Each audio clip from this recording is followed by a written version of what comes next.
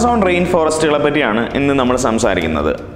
അപ്പോൾ Amazon rain forest എന്ന് പറയുന്നത് കഴിഞ്ഞ കുറേ ദിവസങ്ങളായി ഇന്ത്യയിൽ മാത്രമല്ല ലോകത്തുള്ള എല്ലാ മാധ്യമങ്ങളിലും നിറഞ്ഞു നിൽക്കുന്ന ഒരു സംഗതിയാണ് ആമസോൺ റെയിൻ ഫോറസ്റ്റും അവിടുത്തെ കാട്ടുതീ അത് അണയ്ക്കുന്നതിൽ ബ്രസീലിയൻ സർക്കാരിനുണ്ടായി എന്ന് പറയുന്ന പരാജയം.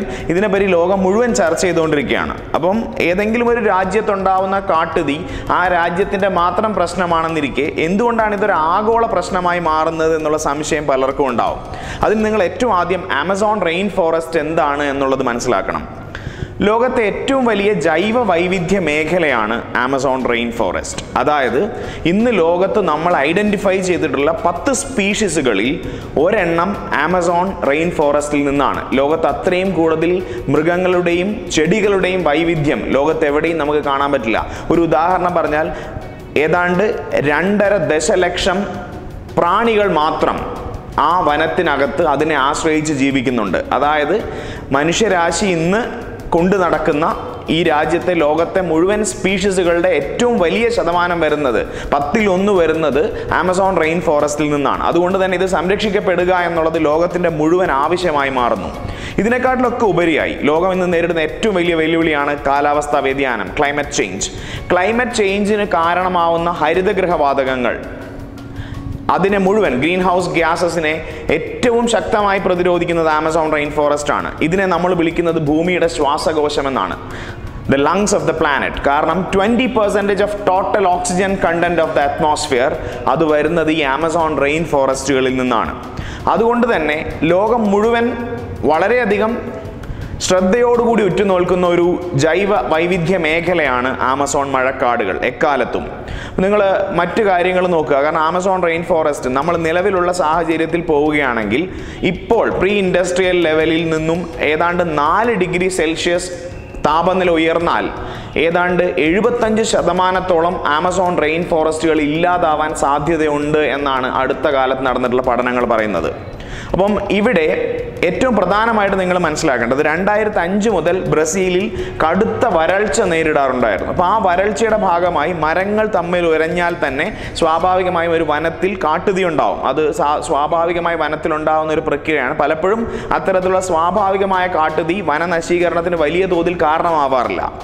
എന്നാൽ ബ്രസീലിൽ ഇപ്പോൾ നടക്കുന്ന പ്രശ്നത്തിൽ ഏറ്റവും രൂക്ഷമായ പ്രശ്നം എന്താണെന്ന് പറഞ്ഞാൽ ഇതിന് പലപ്പോഴും മനുഷ്യനിർമ്മിതമായ കാരണങ്ങൾ, ആന്ത്രോപോജനിക്കായ കാരണങ്ങൾ കൊണ്ടാണ് ബ്രസീലിൽ ഈ കാട്ടുതീ ഉണ്ടാവുന്നത് എന്നുള്ളതും ഇത്തരത്തിൽ കാര്യങ്ങളിൽ ഏർപ്പെടുന്ന, അതായത് കൃഷി ചെയ്യുന്നതിനേക്കായി അതല്ലെങ്കിൽ കാറ്റിൽ റെയറിങ്ങിനായി അല്ലെങ്കിൽ മൃഗ പരിപാലനത്തിനായി ഇത്തരം മെഡോസ് ഉണ്ടാക്കുന്നതിനായി പുൽമേടുകൾ ഉണ്ടാക്കുന്നതിന് വേണ്ടി ബോധപൂർവമായി വനങ്ങൾ തീ വെച്ച് നശിപ്പിക്കുന്ന ഒരു പ്രവണത, അത്തരത്തിൽ തീ വെച്ച് നശിപ്പിക്കപ്പെട്ട സ്ഥലങ്ങൾക്ക് സർക്കാരിൻ്റെ ഭാഗത്തു നിന്നും ലീഗലൈസ് ചെയ്ത് നിയമാനുസൃതം ആ സ്ഥലം അവർക്ക് തുടർന്ന് ഉപയോഗിക്കാൻ അനുമതി കൊടുക്കുക.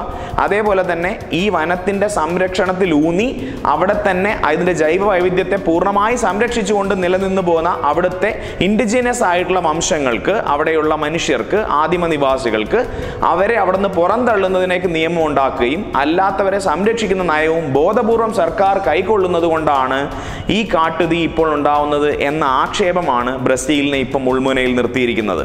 അവിടുത്തെ സർക്കാർ തീർച്ചയായിട്ടും അതൊരു അവികസിത രാജ്യമാണ്, അല്ലെങ്കിൽ നമ്മളെപ്പോലെ തന്നെ വികസനം നേടാൻ വേണ്ടി ശ്രമിച്ചുകൊണ്ടിരിക്കുന്ന ഒരു രാജ്യമാണ്. അപ്പോൾ സ്വാഭാവികമായും ഇത്തരം കാര്യങ്ങളെ അവർ ഒരു പരിധിവരെ പിന്തുണയ്ക്കേണ്ടതുണ്ട്. എന്നാൽ മൊത്തം ഭൂമിയുടെ തന്നെ നിലനിൽപ്പിനെ ബാധിക്കുന്ന ഈ മേഖലകളെ സംരക്ഷിക്കുന്നതിൽ ബ്രസീൽ നിരന്തരമായ അലംഭാവം കാട്ടുകയാണ് എന്ന് ലോകം മുഴുവൻ അവരെ ഇപ്പോൾ കുറ്റപ്പെടുത്തിക്കൊണ്ടിരിക്കുകയാണ്.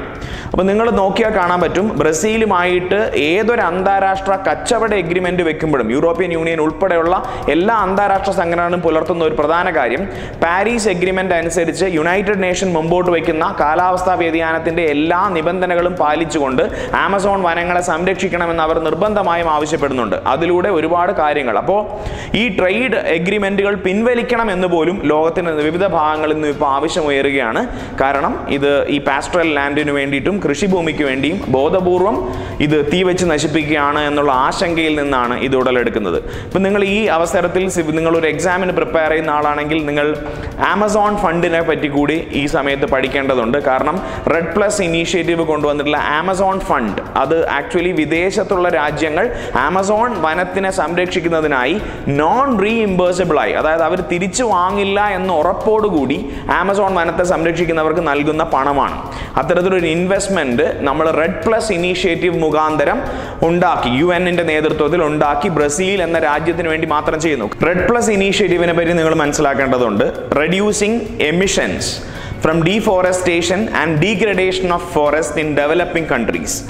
അതായത് നമ്മൾ എമിഷൻസ് കുറയ്ക്കുന്നതിന് വേണ്ടി ഡെവലപ്പിംഗ് രാജ്യങ്ങൾക്ക് അവരുടെ ഡീഫോറസ്റ്റേഷനെ ഒഴിവാക്കുന്നതിന്, അതുപോലെ തന്നെ വനനശീകരണം, വനങ്ങളുടെ നാശം കുറയ്ക്കുന്നതിന് വേണ്ടി അതിനുവേണ്ടി ആഗോളതലത്തിൽ പ്രവർത്തിക്കുന്ന UN-ന്റെ ഒരു അലൈഡ് സംഘടനയാണ് റെഡ് പ്ലസ് എന്ന് പറയുന്ന ഇനീഷ്യേറ്റീവ്.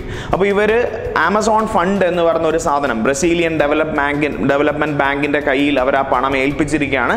അതിനെ അവർ നോൺ റീഇംബേഴ്സബിൾ ഡെപ്പോസിറ്റ് ആയിട്ടാണ് കണക്കാക്കുന്നത്. അതായത് ബ്രസീലിൽ കൊമേഴ്ഷ്യൽ ബേസിസിൽ സ്വകാര്യ വ്യക്തികളോ അല്ലെങ്കിൽ NGO-കളോ ആമസോൺ വനത്തെ സംരക്ഷിക്കാൻ അല്ലെങ്കിൽ അവിടുത്തെ പൊതുവായ ഫോറസ്റ്റുകളെ സംരക്ഷിക്കാൻ വേണ്ടി നടത്തുന്ന എല്ലാ ശ്രമങ്ങൾക്കും, അതേപോലെ തന്നെ സസ്റ്റൈനബിൾ ഫോറസ്റ്റ് യൂസ്, ഫോറസ്റ്റിനെ കൊമേഴ്ഷ്യലായ ആവശ്യങ്ങൾക്ക് വേണ്ടി, അതായത് നിങ്ങൾ നോക്കുക അവിടെയുള്ള മരങ്ങൾ മുറിച്ച് അവർ വാണിജ്യ ആവശ്യങ്ങൾക്ക് ഉപയോഗിക്കുന്നതിനെ തടയാൻ, അതല്ലാതെ അവർക്ക് കൃത്യമായും വനങ്ങൾ നൽകുന്നതുണ്ട്. ചില കാര്യങ്ങൾ നമുക്ക് വനങ്ങളെ ഉപദ്രവിക്കാതെ തന്നെ വനങ്ങളിൽ നിന്ന് കിട്ടുന്ന ധാരാളം പ്രോഡക്ട്സ് ഉണ്ട്.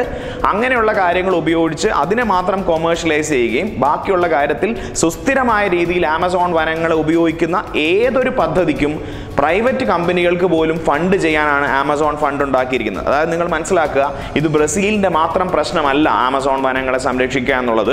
അതുകൊണ്ട് ലോകത്തിൻ്റെ നാനാഭാഗത്തുനിന്നും പണം സംഘടിപ്പിച്ചുകൊണ്ട് യുണൈറ്റഡ് നേഷൻസിൻ്റെ നേതൃത്വത്തിൽ ബ്രസീൽ എന്ന ഒരു രാജ്യത്തിൻ്റെ ഒരു ജൈവ വൈവിധ്യ മേഖല സംരക്ഷിക്കാനുള്ള ശ്രമമാണ് ആമസോൺ ഫണ്ട് പോലെയുള്ള ഇനീഷ്യേറ്റീവുകൾ ചെയ്യുന്നത്.